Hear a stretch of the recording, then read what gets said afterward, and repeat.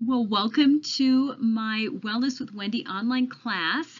Today we're going to talk about nutrition and oils, supplements, exercise, the things that you're going to want to do to choose how you age, to help us age gracefully. So I just kind of want to get started by saying I'm a doTERRA wellness advocate. I love my doTERRA business. I use the oils every day in my home and at work, and my family and friends, they are all much healthier since I've been introduced to this company. So that's really a lot of what we're going to talk about today. But I want you to look at this picture. I love this picture. Each of these women are 74 years old, but you know that they've made different choices to end up where they are. So I'm a certified holistic nutritionist. My story isn't really relevant today, except to say that I used to weigh a lot more than I do now, almost 200 pounds. And my journey to find and maintain a healthy weight and a healthy body has led me to seek out not just weight loss tips and tricks, but all around good health. One of the many roads that this has led me down is to discover how food and doTERRA oils actually affect our overall health. When we treat our bodies well, when we feed our bodies the fuel they need, when we use oils that work in harmony with how our bodies are designed, then the terrible effects of aging that we see all around us are avoided, or they are made much, much easier. So to avoid being affected by the perils of aging and the terrifying, really scary possibility of losing our memories as we get older, we've got to take precautions now by treating our bodies with respect. And because I'm a certified holistic nutritionist, I know that just one approach isn't going to get the results that you want. It's a combination of factors. Now, for example, if you're eating raw organic foods, but you're still using toxins and chemicals to clean with, we're not going to be as healthy. If we start exercising, but we have an unbalanced diet, we're not going to be as healthy. If we're using essential oils for aromatherapy, but we're taking over-the-counter medications for minor ailments, we're really canceling out some of the good that we're trying to do. We need a balance in all areas to truly live a healthy lifestyle. So the factors I'm going to focus on today are nutrition, exercise, supplements, and essential oils. So when we say we are what we eat, it's not just a cliche. I mean, truly, what enters your digestive system quite literally shapes your health. The digestive tract is a center of nutrition, of course, but also immunity, even neural processes. So if your intestinal system is faltering, the whole body suffers. Nutrition also plays a factor in our mental health as we age. When we fuel our bodies, we're also fueling our minds. The Centers for Disease Control and Prevention estimates that 1 in 9 people in the U.S. age 65 and older suffers from Alzheimer's disease. Researchers say that 1 new case of dementia is detected every 4 seconds around the world, and they estimate that by the year 2050, more than 115 million people will have dementia worldwide. It is the 6th leading cause of death in our nation, and unfortunately, it's on the rise. Now, what we don't know and what we aren't really aware of is that there's a strong connection between the gut and the brain. If you have an overgrowth of bad bacteria or yeast, that can contribute to mood disorders and depression. It'll also, of course, add to gastrointestinal issues like constipation or diarrhea. And honestly, when we're young adults or kids or even, adults now, we often become a little too free with junk foods. That junk food can damage beneficial bacteria in our intestines.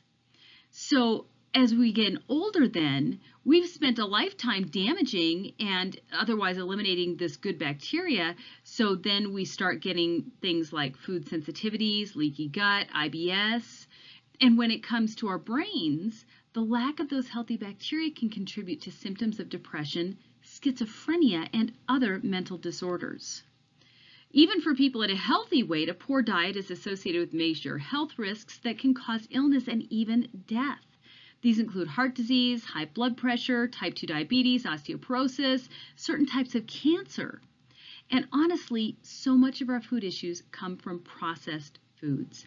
That means anything that's been manufactured in a plant by some big food company rather than grown on a plant. Diets high in refined sugars are harmful to the brain. I mean, you don't think about it being harmful to your brain, but it really is. In addition to worsening your body's regulation of insulin, they promote inflammation, oxidative stress. There have been so many studies that have found a correlation between a diet high in refined sugars and impaired brain function, and even a worsening of symptoms of mood disorders such as depression. I mean, think about it. Like an expensive car, your brain functions best when it gets premium fuel. So when you eat high quality foods that contain lots of vitamins, minerals, antioxidants, those nourish the brain. They protect it from that oxidative stress, which is the waste that's produced when the body uses oxygen, and that can damage cells. But just like an expensive car, your brain can be damaged if you ingest anything other than premium fuel. I mean, think about this. If you had a prize racehorse, you wouldn't feed it a Big Mac and fries, right? No, you'd feed it the fuel that would allow it to win races. So let's kind of shift over to exercise here. If I want to age well, if I want to continue to fit in my clothes well, if I want to feel well, then I know that it's necessary for me to work out 5 to 6 days a week for at least 20 minutes. Now, there's so many benefits to exercise. It helps you control your weight. It reduces your risk of some cancers, really, truly. It strengthens your bones and muscles. It improves your mental health and your mood, and it increases your chances of living longer. I'm going to tell you about a study done at the University of British Columbia. They found that regular aerobic exercise, the kind that gets your heart and your sweat glands pumping, that appears to boost the size of the hippocampus. That's the brain area that's involved in verbal memory and learning. Resistance training, balance, muscle toning exercises, they didn't have the same results. So that's the aerobic exercise that had this results. So let's talk about how much exercise is required to improve memory.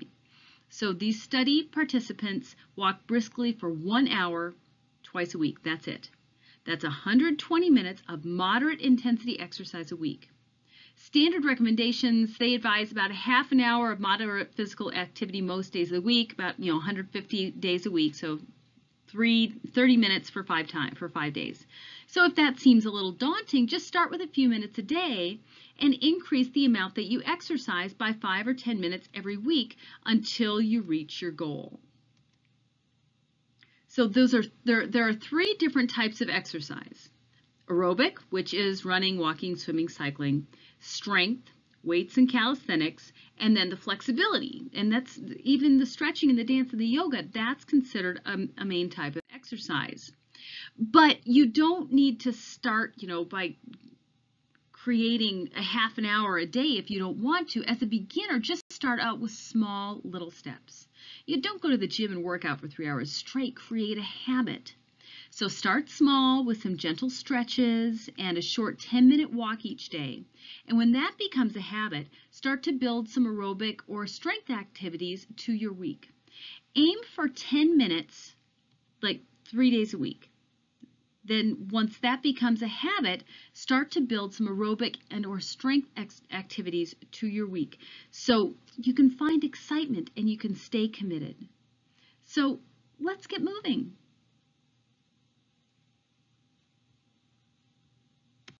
Let's take a look at the oils, the essential oils that you can use that are really excellent for aging. And we're just going to focus on a couple of them. First off, let's talk about frankincense. What's frankincense good for? Well, it can actually reduce the appearance of sunspots and age spots. If you have uneven color on your skin, some whiteness in some areas, spottiness, splotchiness, frankincense oil is the #1 ingredient that can help even out your skin tone and help get rid of sunspots and age spots. It's also a powerful astringent, which means that it helps protect skin cells. This oil can be used anywhere where the skin becomes saggy, like the abdomen, jowls, under your eyes. And it has the ability to strengthen skin and improve its tone, its elasticity, its defense mechanisms against bacteria or blemishes. It also can help it strengthen your skin and improve your appearance as you age. Then let's look at lavender. It is actually probably the #1 oil for your skin.